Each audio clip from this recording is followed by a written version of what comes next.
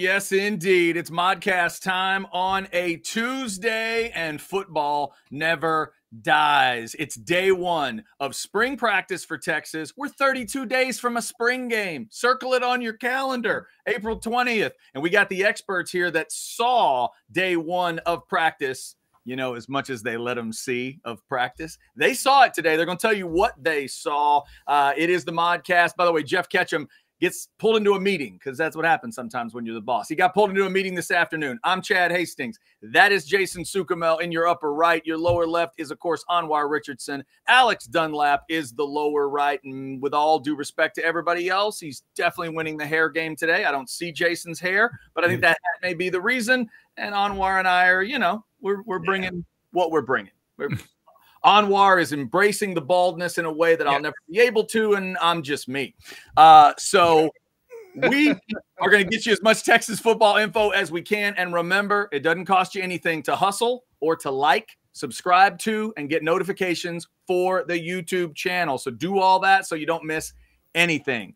Gentlemen, practice number one today. You were all there at different perspectives of this thing. And let's just jump right into it. And we'll just start with kind of maybe biggest story overall. Anwar, obviously you were there for the Sark stuff. We'll get to that part. But from y'all's perspective, Jason, let me start with you. A big takeaway from today, day one. Is there a huge big takeaway, or is it just the train got started?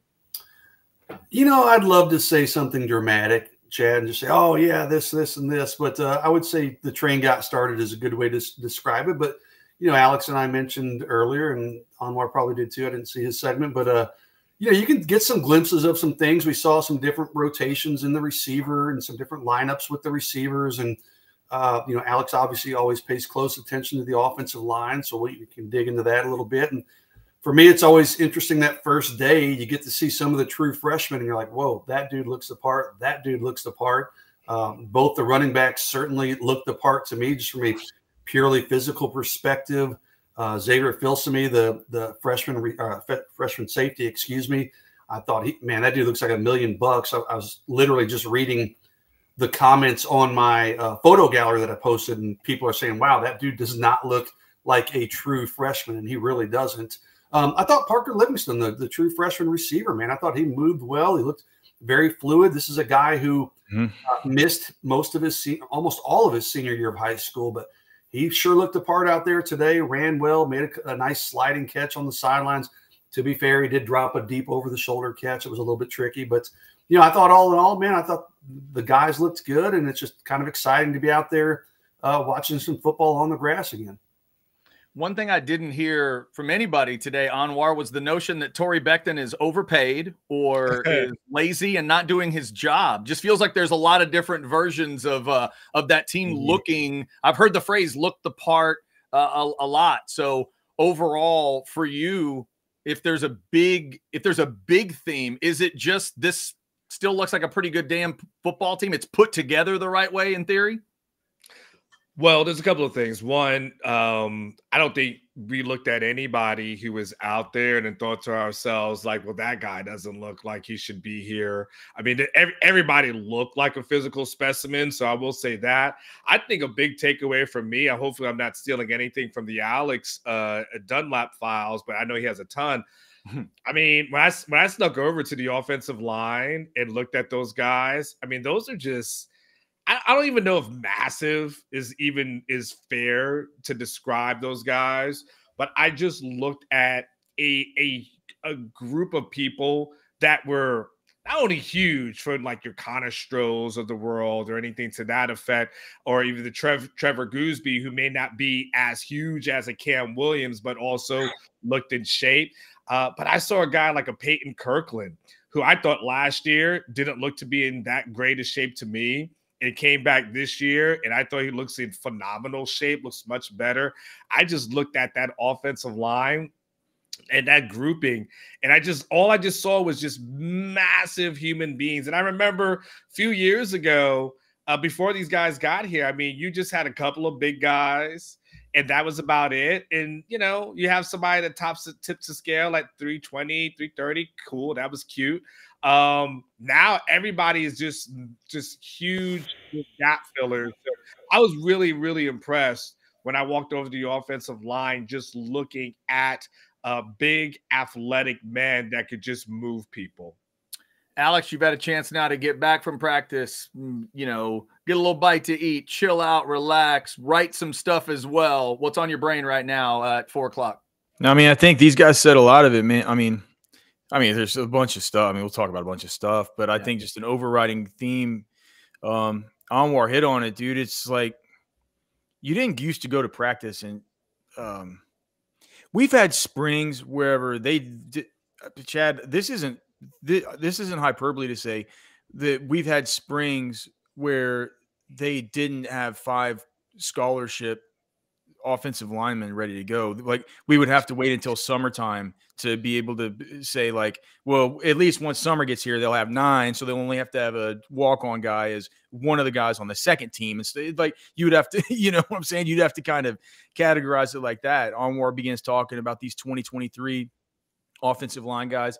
And when they came in, you're like, well, okay, you know, Connor Stroh, you know, big baby faced guy that you wonder, it's like, well, this guy's going to take a minute to develop. Andre Kojo comes in. He only, you know, he came in, he was like 16 years old. You know, is that right, Jason? It might be like, was he 16, 17? Something like that. He might have been 17 when he started. He was crazy young. He's basically a year ahead of where he should have been. Yeah, he just turned 17 or something like that. He's out there doing this stuff.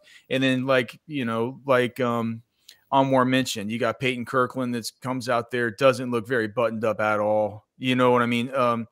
And with this 2023 group, it was always, you know, Jaden Chapman, Trevor Gooseby, the 2 guys that moved a little bit better than the others you thought might begin to get involved a little bit earlier. And we're starting to see now, it's like the depth is so good with the offensive line that even these 2023 guys that we thought might be able to develop a little bit quicker, right? We have Gooseby coming in looking like he could be the swing. I think he's probably the swing tackle, right? I mean, I would say, I mean, I don't know what you guys would say, but he looks to me like definitely the 3rd best tackle that they have out there and could prove during this period to maybe be on the same caliber as Cam Williams. That's yet to be seen. I'm a little bit skeptical about that still, but that's at least a narrative that's kind of out there. But then the rest of these dudes, you know, I mean, out of that 2023 group, you basically have those guys just dotting like the 3rd team of the offensive line, you know? And so you just, you look at it, you're like, dude, it isn't just going out there and saying like, oh, you know, we're all giving Torrey Becton all of his plaudits. Is that the right word? Plaudits. Well, is it? Yes. I like that. I'm not even sure that that's right. We're giving him all these compliments and stuff about how good he's developed these players and everything like that. And it is true. You go out there and these dudes look different, and they're built differently. They're flying around differently, man. And whenever you couple that with the fact that it's not just that the players look different and the athletes look different, it's with the depth of them. You know, there's some guys that you wonder how they can get them on the field. With the wide receivers, how they can get all these good guys on the field. I mean, Jason said it earlier about Parker Livingstone. That's a dude who's out there. He's fast as hell, dude. That looks like he's a good player. But you know, he's probably going to be behind the guys like the Wingos, the Isaiah Bonds and stuff over there at the X. But then, you know, there's also like Matthew Golden. How's he going to get on the field? And then whenever Silas Bolden gets here, like what's he going to do about getting on the football field? There's these logs with the edge guys. You know, we can go on and on and on about it at most positions outside of the interior defensive line and say, man, the days of saying, gosh, we need to wait for these summer reinforcements to get here. It feels like eons ago. It's just wild. Yeah, and the word keeps coming up. Somebody just chatted it in, that key word. Blake says, so nice to see the depth of this team. Actually going to be worried about people getting enough PT instead of rushed onto the field. Guys, I say it all the time. You want guys who get to play, not guys who have to play. And it feels like Texas is working more and more towards that. Alex, since you just mentioned receiver, it's the position group that was in my head as we were talking. You were going through offensive line stuff. But to me, guys, that's another one. We had chatters all throughout the day saying, well, I remember the day when it was, whoo, you got Xavier Worthy, but other than that, what do you have? Or whatever that was at receiver. Anwar, let me start with you. What jumped out to you today watching the receivers and sort of the depth issue, good and bad, that Sarkisian's about to have to deal with?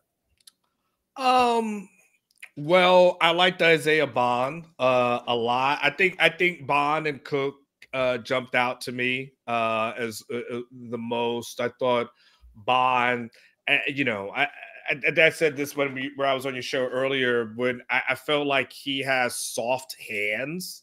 I felt like every time he caught the ball, it didn't seem like he was fighting with the ball, but I felt like it just landed softly in his hands, and it was just really good to see. I thought Jonte Cook showed a lot of wiggle when I saw him out there. So I was really excited to see those two. Those two kind of really stood out, I would say, the most to me. I saw a little bit of Golden, but I really felt like those are the two that I enjoyed watching the most, not only when they were running their routes, but then of course Cook, but then even on punt return, when I saw those guys back there, I saw a little bit for them. So those two really did it for me when I was watching them. Yeah, Parker Livingstone on punt return.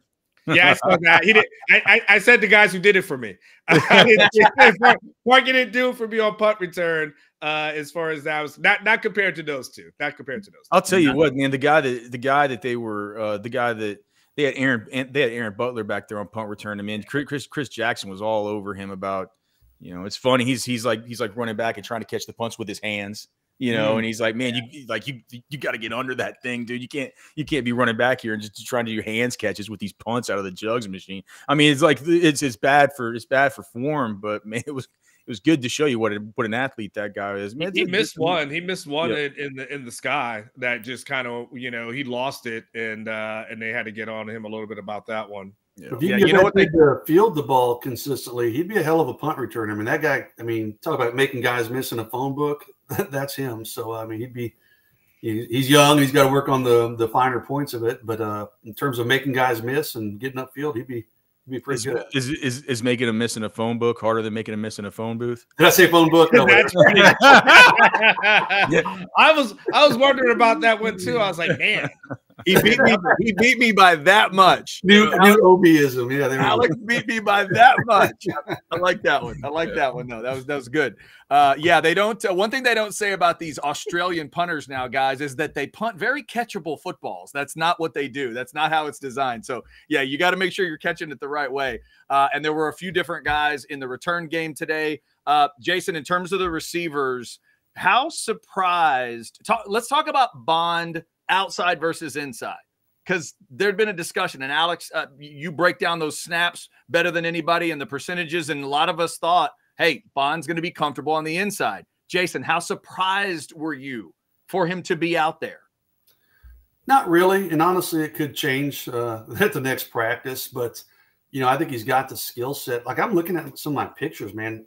Like Bond, like one thing that surprised me about him, he's not a thin, wiry guy. I mean, he's really well put together. I mean, he looks like a guy that's been in Alabama strength program for a few years. But, you got Silas Bolden coming in. You had DeAndre Moore. I mean, honestly, I think a lot of these guys are kind of interchangeable, that you can see them cross-train.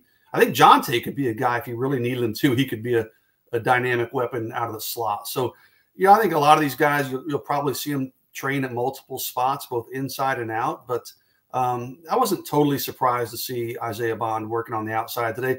I mean, again, to me, it was him and Jonte. Those were 1 and 1A. And then just kind of, as the alpha dogs, the lead guys, they were taking the first reps from the jump, as you kind of expect. If you were to put him inside today, who would be your top two outside receivers? It would be Jonte and – well, okay. So, I mean, yeah. So, first of all, it would take at this point, we've never seen it in the past, at least under Sark, with them taking the slot guys and having them cross-train. They cross-train the outside guys, but they don't cross-train the slot guys. So if they were to make that change, I would envision them making that change sometime during spring or like early in fall camp, right? But I've never seen them or heard about them doing. And I think a lot of those guys have the skill set to do it. Right. I think there's 3 or 4 guys on this team that probably have the skill set to play outside or inside. So we might see that change from day to day, week to week. We'll see if I don't think it would change from day to day or week to week. I think it would be something you would have to start out one of these periods in that way. But I could be totally wrong. We just haven't seen it yet. But we haven't had this many really good receivers that we're monitoring ever before, right?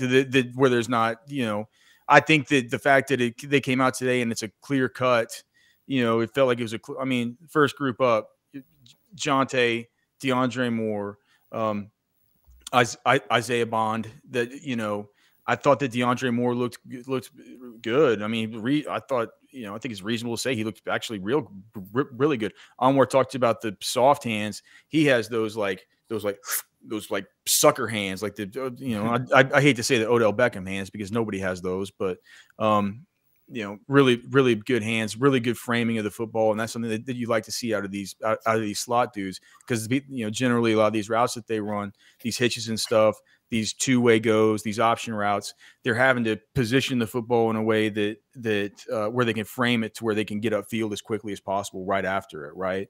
So DeAndre Moore has that. As far as the top 2 behind him, I think it's pretty clear. The 2 guys that we legit know are cross-training, because we saw just even during the 4 or 5 periods we were out there today, Wingo and Golden both switched from side to side, from the X to the Z. So both of those guys are playing it both. I didn't ever see 1 or 7 or Cook or Bond. They didn't ever move from one side to the other, right? Parker Livingstone didn't move from one side to the other. Aaron Butler didn't move from one side to the other, but number 2 and number 5, so Golden and Wingo, moved from one side to the other. So what I think that means is that if something were to happen where one of those guys bumped into the slot, there would still be a discussion about, okay, how can we fit in either a Golden or a Wingo, and what side would they be on, right? And who would they displace if one of those dudes, be it Cook or I think more likely Bond, since he's played it more, moved into the slot. But as of right now, I think Bond looks good as an outside receiver, man. I thought the easiest way to get the most, the best guys on the field would be to get Bond in the slot. But man, seeing DeAndre Moore out there, I mean, that looks like a pretty good starting 3 to me. But yeah, I think that it would be the moving parts of who's playing better between Matthew Golden and Brian Wingo, to who would step up into the rotation should one of those guys move inside. Well, the thing is, Alex and Jason, when Sark talked to us afterwards, he talked about having a lot of depth and versatility, and he said actually in practice today they were able to move guys from outside to inside. He said playing them in the slot and playing them in on the outside. And he also said he always says that, though. I don't think he doesn't always say that. He doesn't always say that. And he talked about he said it last year with Jonte, and they never played him in the slot. I mean, all right, well, he's a liar. But he also talked about moving they also had the versatility to move their runners around as well. And he also went into the explanation of, because they actually have more depth now than in previous years, that's why they were able to do that, not only going 1s, 2s, 3s, but 4 stringers, and being able to cross trade them. So we know, guys, he loves that word versatility. He says it a whole lot. There are times when I think you could argue he follows through on that. Then we've seen situations where maybe he doesn't. This may be the best test of that word, Alex, coming up, because I'm fascinated by the whole idea of, because I come at it from that fan perspective. I try to learn the X's and O's like so well, and I keep wondering, why can't I be an outside receiver that slides into the slot? Why can't I be one side and then the other side? Why can't I be moved around if I'm such a badass? I know there are football reasons why it can't happen, but could this be a receiving group that really does test Sark's ability to use that word, versatility and really move these dudes around.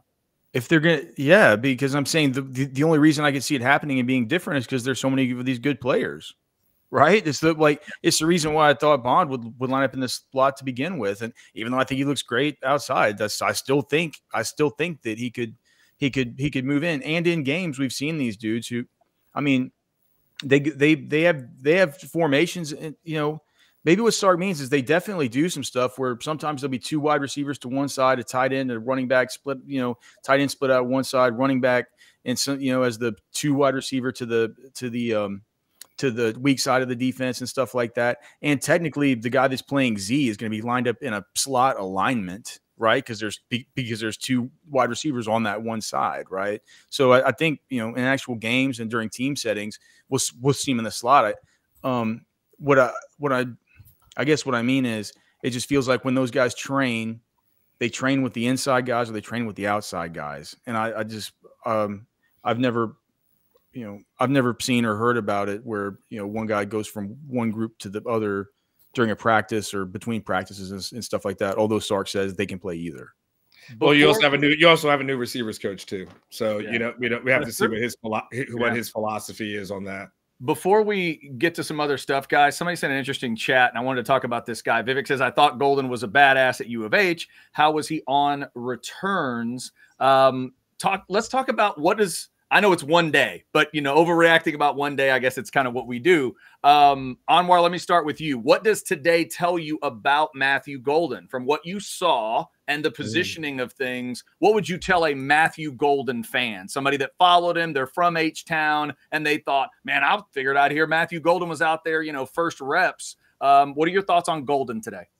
Well, I would tell you that if you were on Orange Bloods, you would know that I noted that I noticed that Golden received the most praise from the staff during the punt return portion for his ability to secure the ball and release. So I heard out of all the guys that you hear them say good things about, whether it was Bond or Cook, if there was that's how you do it.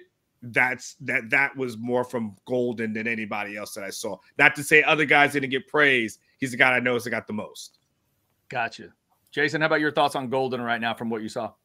Don't have a lot, Chad. I'm sorry. I was on the other side of the field when they were working on return, so I didn't get to watch much. So you just work on one side. You were not switching and cross-training one side to the other, just to be clear. Well, I'm out there looking through a tiny lens of my camera for most of it, so I don't have a broad scope of vision. So I saw him, of course, working on punt returns, but I think at that point I was trying to get my Colin Simmons pictures on the other side of the field, so I didn't get a good look.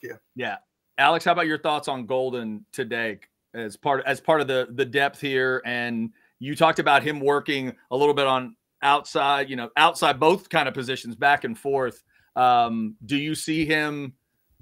I know just one day. Do you feel like he's kind of got a floater kind of vibe to him in terms of receiver, or is it something that you think he's gonna be able to fit in pretty quickly? Yeah, I kind of like Golden as a returner. I mean, I think he looks good back there as a returner. We saw some good routes from him today. The one that they tweeted or X'd or whatever posted from the Orange Bloods X account, kind of featuring him. You can see him kind of track the deep ball really well. And but yeah, I hate to say it, man, but it feels like these wide receivers it's hard to get your eyes off of Jonte Cook out there. At least for me, he feels like the alpha. And Isaiah Bond just, really, really looks so good. To me, it felt like those are kind of the top two dudes, right? I thought Golden looked fine though. He looks fast. The one thing I noticed about him mostly was that he's like a lot of these guys we noticed, right? A little more stocky, a little bit more filled out, a little bit more barrel chested than I would have figured. So he has some BMI, some body mass index to him. looks like a good player. I think he's going to be in the mix to play. I mean, these guys are going to play. I think honestly, they're going to be fun. I think it's not going to be like it is from year to year where you have one dude who is like your 89% of offensive snaps and one guy that's like 84%. And then your slot guy who's going to be 50% because Texas is basically going to run 11 personnel about 50% of the time, right? They'll go 2 tight ends, 40 something percent of the time. And when they do that, they usually take the slot wide receiver off the football field. And then I don't think that your next guy up is going to be one of these Jonte Cooks that was only like a 9% snap participant last year. I think you're going to probably have a couple guys who are going to take away from those two at the top, the 85, 89, 90% snap participation rate. Maybe you have your top 2 dogs be at 75, 75, 70, right? Have your 50% slot dude, and then have a couple of dudes that are maybe, 20, 22% snap participants. And I think that if I were having to peg those dudes now based on one practice and based on what I'd seen, I would say it would certainly be Matthew Golden and Ryan Wingo. All right, Modcast on day 1 of spring practice. We will take a breath here and let Specs give you a little. The Specs chat is packed full of folks right now. If you've been thinking about practice and you're a little parched, Specs can help. You're needing Specs same-day delivery can save the day with our Specs app or online shopping. From world-class wines to hard-to-find spirits and craft beers to gourmet foods, delicious snacks, and spectacular sweets. It's Specs. Cheers to savings. Yes, indeed. 32 days till the spring game, 165 days till Texas plays Colorado State. Get all stocked up. Make sure you're ready to go. A lot of good chats coming in. Jason, somebody threw something at you. Our man Cotton wants to know if there was a recruit at practice today. Yeah, you can take the quotes off. There was a recruit at practice today. It was funny how this worked. So I'm standing on the sidelines and I see a kid there. I don't think much of it. You see that quite a bit, right? Big kid with a big dad. Big dad. You know his dad is? His dad is Raja Bell, played in the NBA for a long time. Oh, well, that explains it. Suns, Dallas Mavericks. So I don't recognize these guys, right? So I zoom in with my camera. I'm taking pictures of their name tags. I'm like, oh, well, the kid is, I think it's Dia, I'm not even sure, D-I-A Bell, but he's a quarterback out of Florida, 2026 quarterback. He's ranked, Rivals has a number 42 in the country. So, I mean, he's in that 5-star consideration. I've actually got a message out to him. I'm hoping to track him down and get in touch with him. I didn't put 2 and 2, and I saw the name tag Raja Bell for the dad. I didn't realize, that NBA player, but now people are talking about it on the board. Is, oh crap, I didn't realize that's who that was. But yeah, there was a high profile quarterback from the 2026 class. Dia, I think is his name, Bell, was in town. So again, hopefully at some point in Orange Bloods, maybe this week, I'll be able to track him down for an update, to see what he thought of practice. Very nice. Very nice. You always like the ones where you think like maybe the parents know about big time athletics, and certainly that would be one right there. By the way, Jason mentioned being out there with a camera. Let's give you a little QR code to think about, because all 3 of these guys you're looking at here outside of me, we're breaking it down on orangebloods.com today because they were at practice today. Jason took some pictures. What was it, about 40, 50 pictures in the gallery? Yeah, it took about 300, and I have to whittle it down and go through each one. But it ended up being close to 50, I think, in the actual gallery. Yeah. And full breakdowns from each guy. So check it out at orangebloods.com. This is a perfect time for you to get on board, get signed up, so you don't miss a thing of this incredibly historic. If you want pictures of Jason stalking little boys through his camera, sign up for orangebloods.com, because Jason will zoom in and tell you everything you want to know about these young men. Yeah, we need to have someone take pictures of me taking pictures of my stalking. Yes, Anwar, we decided against making the Jason taking pictures of young men T-shirt for Orange Bloods. That is not going to be made. We're not making that one. It's not going to happen. The reason why Jason can't go next to a school. There's a reason why. Come on, man. Come on. Kids have to take the bus home. Yeah. All right, so. Anwar, I want to let you get a little discussion started here, kind of however you want to go, but you were there for the Sark part of things today and what he had to discuss outside of what's already been talked about. Is there anything that you would want to throw out at this point? A comment that the other guys could react to? What came out of Sark for you?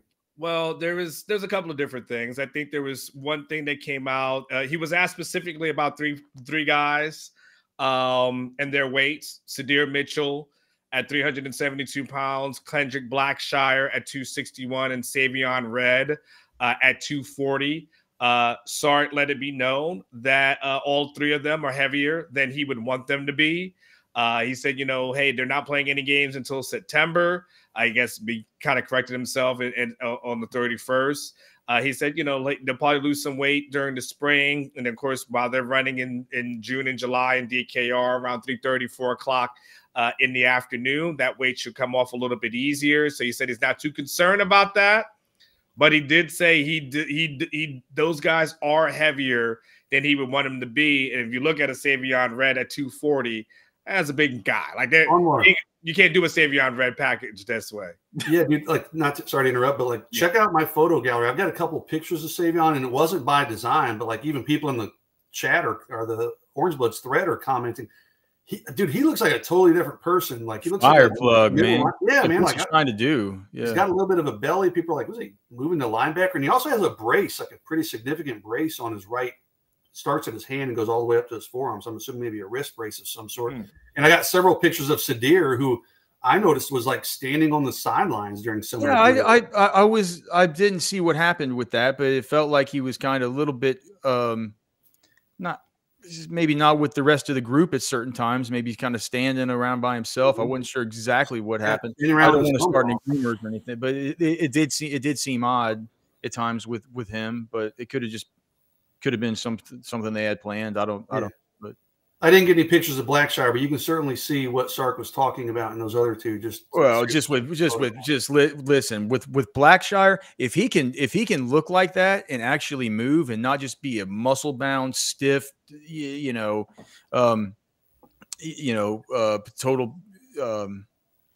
total kind of just stand up straight and not be able to move direction to direction and stuff like that. If he can actually move, like, that guy would be a nightmare for an opposing run game with the way that he's built. He's just like, he might be, we talk about all these dudes now. I mean, that guy's rocked up like very few. He was rocked up in high school. Like, that's what he was known for. I mean, he was monstrous in high school. But yeah, I'm sure, because you don't just turn like that overnight. There's got to be something in the water where you grew up or something. But I mean, I can't imagine that. And we didn't get to see any team drills today. Hopefully we'll get to see some. We won't get to go to practice on Thursday, but I'm hoping next week we'll get a couple, maybe even one in the third week. They've done that before. And begin to see some kind of pseudo team drill stuff. I'd be really surprised if that guy's able to move and bend and play not very stiff, man. A lot of those guys, I mean, when they get so muscle bound like that, it just gets tough. But I mean, we can't pass judgment on them until we know. But I think that might be one of Sark's concerns. It's kind of hard to see a dude who's built like that moving around in the way that they're going to need to be. He also talked about replacing Tavondre Sweat and Byron Murphy, and I think this was something that maybe Alex has talked about a little bit, but he basically said that, hey, those guys have been kind of growing and been productive over the last couple of years. He's felt like they've gotten better, and he feels like there's a progression. As he said, when it was Moro and Keandre, and he goes, those guys were replaced by Tavondre and Byron Murphy, and he feels like this, when it looks like Collins Broughton Collins and Broughton. Thank you so much. He thinks those guys it's part of the natural progression. He mentioned Savea being a guy who's played a lot of ball at Arizona. He also thinks that Jere Bledsoe is a guy who's pretty talented for them as well going into year 3.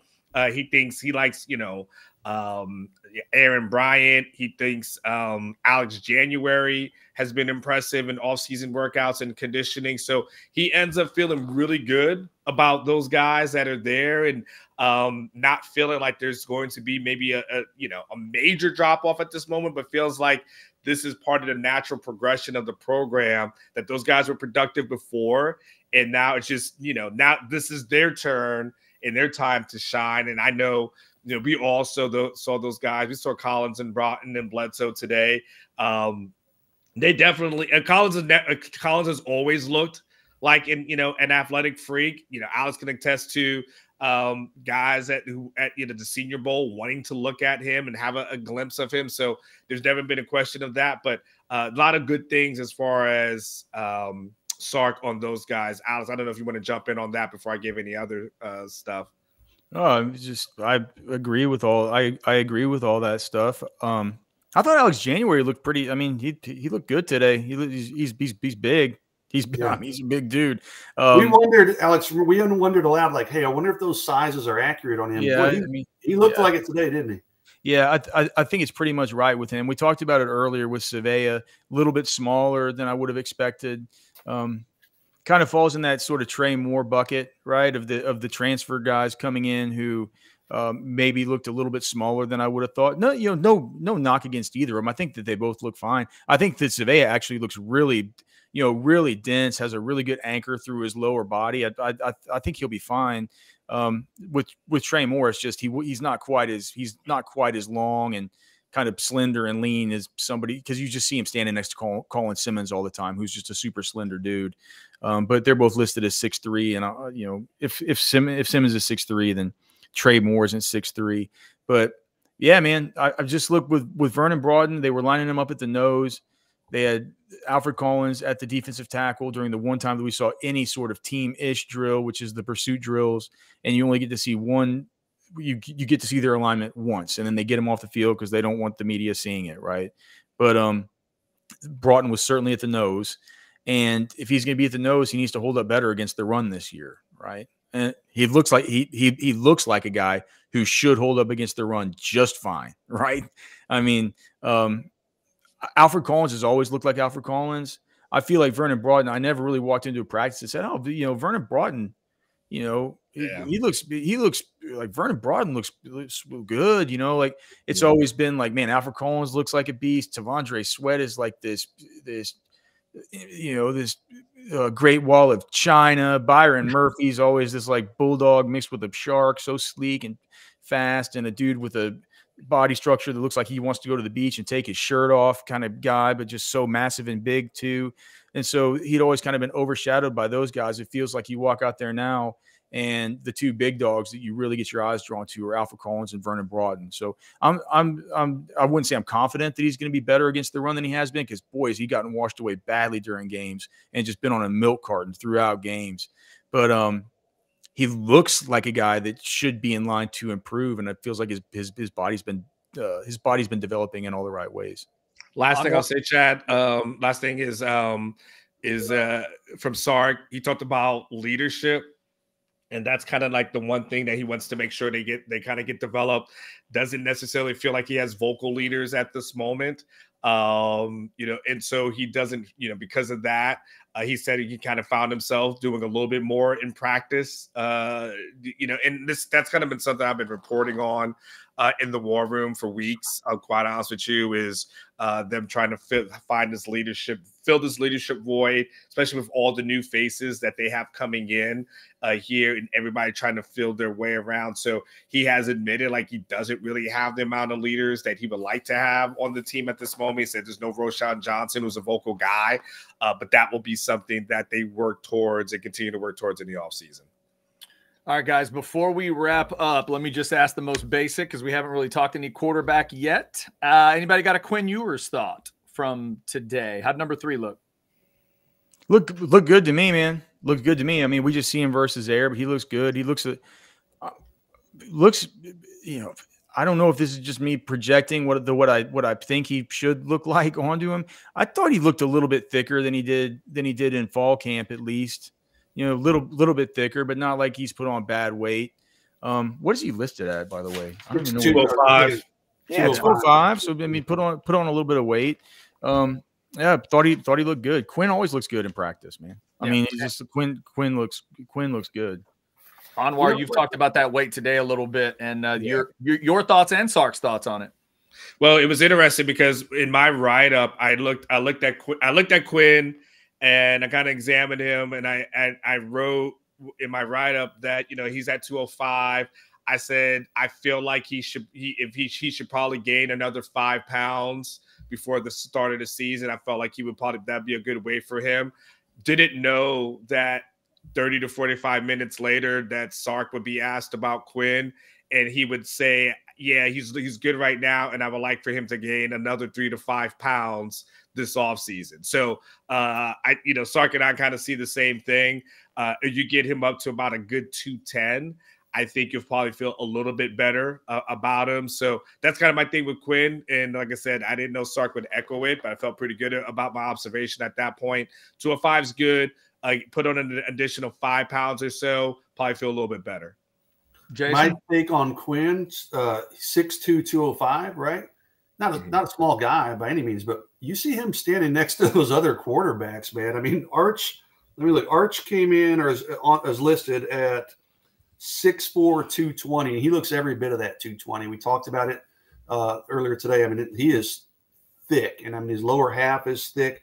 Even Trey Owens, the freshman, 6'5", 236. He's huge. Yeah, the quarterback standing there. It almost makes Quinn look small, and he's not small necessarily. I mean, he's not, Peyton Manning, Tom Brady, 6'5", 6'6". But Quinn's not a small dude by any means. But you see him when those quarterbacks are standing together, like, damn, you realize how big those other guys really are. But, like Alex said, it's routes on air today. Quinn's always going to look great in that situation, and he throws a beautiful ball. But, I think we mentioned earlier, I thought Quinn and Arch looked good.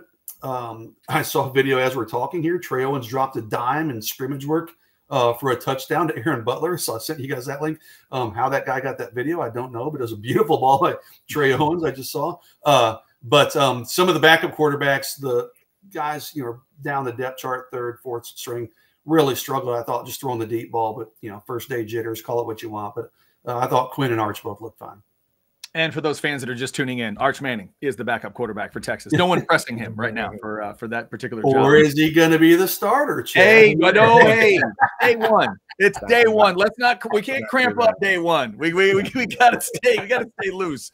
By the way, before we get out of here, Oscar, I saw the super chat earlier. I'm not throwing this up in the middle of a conversation, but you did pay $1.99. How about King George at Kyle Field, Chad? Yes, the king of country music can be seen at a Kyle Field near you. Thank you, Oscar. We hope everything's going well over at the 40 Acres. We are 32 days away from the Texas spring game. It is the A&M spring game on the same day. You can't go to both. You're gonna have to pick one. 1 o'clock on the 20th of April. And one other reminder before we get out of here, again, all these guys busting their ass over at orangebloods.com to bring you the very latest information on Texas as they get ready for their first year in the SEC. Write-ups from all three of these guys. Jason taking pictures, reputable pictures of football players, 40, 50 of them there. So if you want to see, again, what we've been talking about, how did this particular guy look? Well, how does that guy look? There's the photo gallery there, plus the breakdown from the guys on what they saw and how they feel like everything fits together, at least after 1 day of practice. And remember to like, subscribe, and get your notifications for Orange Bloods Live. Your next modcast will be Thursday. Anwar, old-fashioned back tomorrow morning? Alex and I are back in the saddle. We will we'll have to figure out what to discuss. There's a lot of topics, and we'll have to narrow it down for the best ones. So, but yes, we'll be back. Yeah, I'm sure y'all figure something out. We'll be previewing Jordan Whittington's pro day, right? No. It is pro day.